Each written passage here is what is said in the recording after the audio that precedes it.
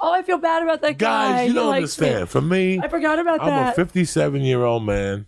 But I'm married. I have a daughter. And I still like to laugh and hear a good story. And when I want a good story, all I need to do is call Kate. But wait, let me say something about that. I have friends that fulfill different voids in my life. But think about this. When I want to be depressed, I call Lee. When I want to hear about depression, I call Lee.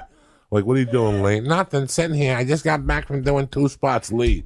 You know it's 9:45 at night and you're 30 years old. Go out, mug somebody, get a hooker, do something. So I have friends that fulfill different voids.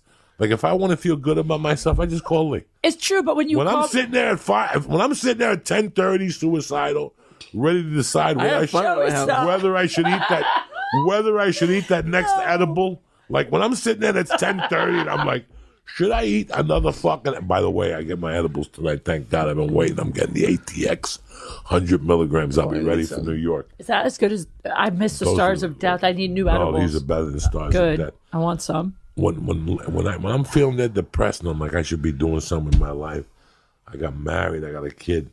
I call Lee because I know Lee. Because he's doing so much more. No, Lee, but I have fun by myself. Lee, what are you doing? I'm sitting here. I but just here's got the back thing. from Bert's back rack and whatever. I go, he calls me and I don't have a story, and then if I don't have a story, he's like, "What happened to my cake? Where's your story?" Like, what the fuck? But then when I do have a story, he's like, "You gotta stop. When are you gonna settle down? Quit fucking these fucking." Because she fucks the wrong people. I don't always. I'm getting better. Listen, after the Wizard, there's only been 2. After the Wizard, there was the guy in Vegas. The one guy I dated. After the Wizard, did you do a cleanse? Did you go see a Santeria priest or something?